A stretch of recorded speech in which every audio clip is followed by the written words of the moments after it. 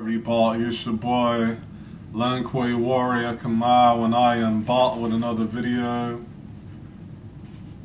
And today I am going to be reading from this book right here. My little sister bought me, shout out to her.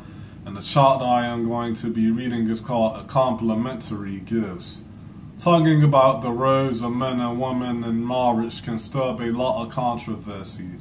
The idea of well-defined roles make many of us uncomfortable in this day and age, me included. What concerns me is that these discussions tend to focus on who gets to be in charge.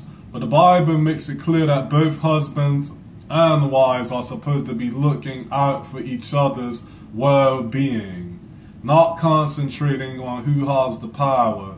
That means as a husband, I'm supposed to be doing everything for the good of my wife.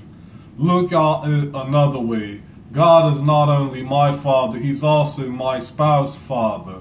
That means he's my father-in-law. That's a pretty heavy responsibility that motivates me to serve, not to figure out who's in charge.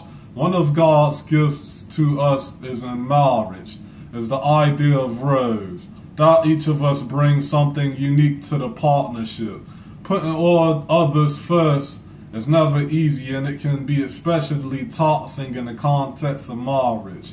An up close and personal day after day relationship, and that kind of bond you can take a break from looking out for each other.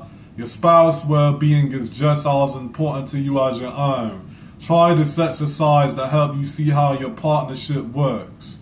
Take a look in the mirror and recall all the things you are good at in your career, at home with the children, at church and around the neighborhood. Think about the things you love to do, those things you are passionate about.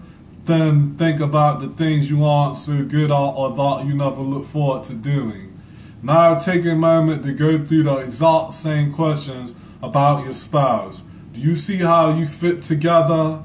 The picture that emerges will tell you a lot about your roles and how you can put each other first. Remember, above all, that your role in marriage is for your spouse's benefit.